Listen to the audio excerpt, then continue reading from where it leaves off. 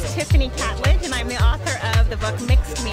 I based the book on my experience growing up in the 80s with my white mom and my black dad. And later when I had children, I realized there's just not a lot of books out there that cover this topic. If any, there really weren't any books out there.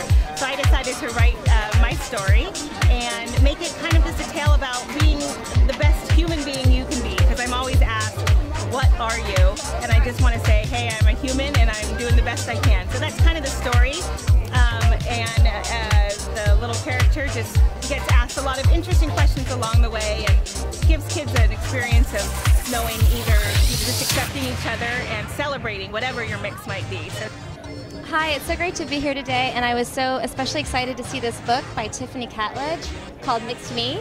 I have 2 children who are half Chinese American and half white, and it's really a wonderful gift to be able to read a book like this to your child, and so that they can be proud and understand they're a mix of 2 very beautiful heritages.